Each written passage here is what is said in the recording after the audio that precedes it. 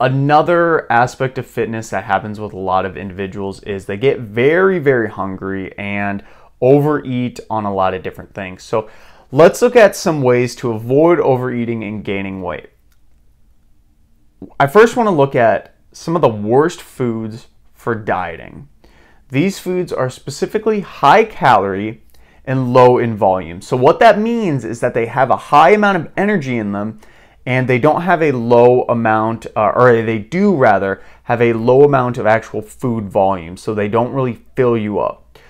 Foods like this are usually very low in fiber, very highly processed. They have a lot of preservatives. They're usually high in fat and carbs together.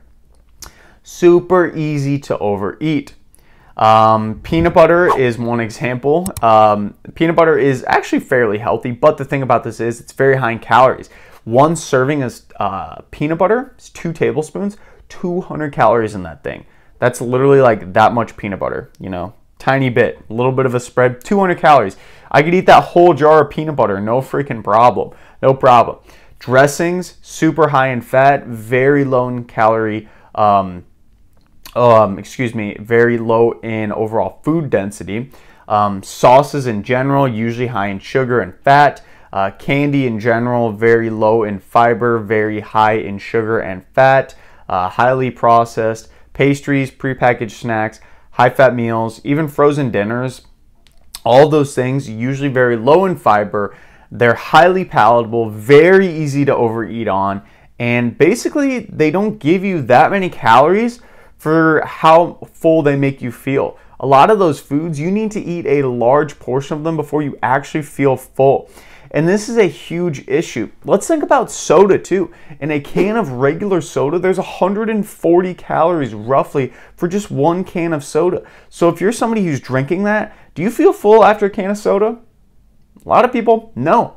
And you just consumed 140 calories. This is the same thing for juices as well. Juices don't have any fiber in them either. So those are things that you can really, really quickly overeat on and overconsume on. They don't really fill you up, don't make you feel satiated or full, and can lead to some huge dieting issues long term and lead you to gaining weight and overeating. Instead, some of the best foods for dieting are the complete opposite. So very low calorie foods that are also high in volume.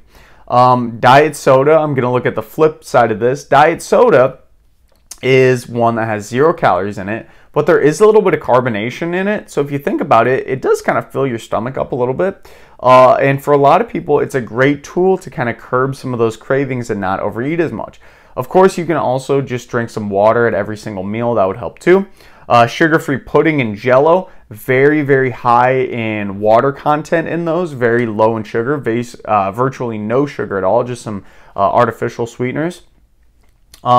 High water fruit, so stuff like watermelon, stuff like cantaloupe, trying to think of some other ones here, strawberries, blackberries, blueberries. Basically, if you type online high water fruit, I gave you a couple ideas there. You can, apples, another good one, very high in overall water content. Basically, those types of fruits are already full of water, as in when you eat them, they're very hydrating, so they're going to keep you not dehydrated, and dehydration can actually lead to kind of fake hunger. So they're going to keep you hydrated, but that water is filling up your stomach as well. Plus, it's got fiber. So a lot of different things with that. Veggies, kind of the same thing. They got some good fiber in them. They also have a little bit of water in them. They will fill your stomach up more, make you feel more satiated, make you more full. So you're not going to be tempted to eat all of those high calorie things. On top of that, getting some lean meats in. Protein is very satiating, but I do want to warn you, you want to try to get leaner meats that don't have a high amount of fat in them. Because those higher fat ones, of course, they're going to still have protein in them, so you're going to feel full, but it's going to lead you to overeating on a lot of extra calories. So those extra calories are where we often get into trouble with those specific things. High fiber grains, these are just going to be something that have fiber in them, so maybe whole wheat bread, some whole wheat pasta. Oats are an amazing whole grain. Popcorn's another one, if there's no butter on it. That also too is a very good low calorie, high volume food that you can eat on a diet. and then some low-fat dairy. I love Greek yogurt specifically, and actually like 0-calorie ones. There's those Dan and Lighten Fits. Those are a really, really good one that you can try out for yourself. Super good source of protein, which is satiating. And it's also just a lot of food. I don't know if you've ever eaten Greek yogurt, but you know, after I eat one of those, I feel pretty satiated, pretty full. Some more quick tips too, and if you're finding value from this and learning something new, please give the video a like. Some more quick tips that we can look at is to literally only eat when you're hungry. And this is kind of like a duh, like, of course, Logan, I'm gonna only eat when I'm hungry. Well, a lot of people eat when they're bored. A lot of people eat just because certain time of the day. And you know, if you truly kind of look at your hunger signals and see, if I am really hungry right now, and after you do that, then you're like, okay, yeah, I am really hungry right now, and I actually am gonna eat. That's okay, that's perfect. That's kind of the idea with mindful eating. Limit your junk in your home. There's such a powerful thing that can happen if you simply limit the overall amount of food in your home. And this is simply because if you don't see it, you're not going to think about it. You're not going to be triggered to eat it.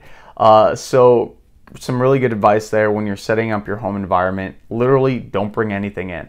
Leverage caffeine when needed, and also using workouts to blunt hunger. So these are two really cool pieces of dieting advice. So caffeine blunts your hunger. I'm not saying pound a bunch of caffeine, but caffeine in general can help your hunger not feel as hungry. And then also when you work out, for a lot of people, usually 30 minutes to an hour after their workout, especially if you do some intense exercise, there is certain hormones that are released that basically you're not going to get as hungry.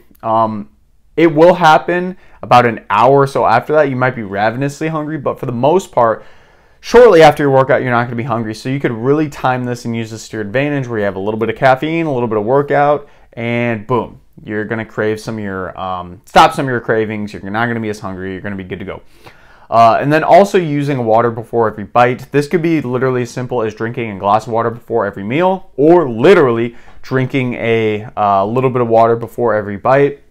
That's going to fill your stomach up, make you feel more full. It's also going to help with keeping your body overall hydrated. And as we just discussed, sometimes when you are dehydrated, that can actually lead to quote unquote fake hunger. And fake hunger, you know, it's obviously real hunger. You feel hungry, but it's interesting because sometimes being dehydrated can actually make you feel that way.